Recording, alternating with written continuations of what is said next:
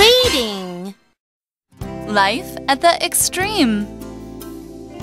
Davina McCall stands in a large desert with the hot sun shining down on her. The sand dunes roll away as far as the eye can see. Davina has traveled the world to find out how animals make it in these kinds of extreme conditions. She's sharing what she found on the Animal Planet show, Life at the Extreme. The journey begins in Namibia, an extremely hot country in Africa. Temperatures in the deserts and bushlands here can reach 50 degrees Celsius.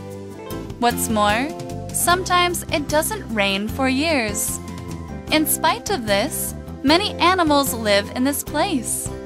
The first animal Davina will come face to face with is the cheetah. It is morning, and Davina is on a wildlife sanctuary that looks after orphaned and injured cheetahs. A truck pulls up, and two handlers open a gate to let a cheetah jump out. It purrs as it walks side by side with Davina on the grassland. It's a moment that's not for the faint of heart.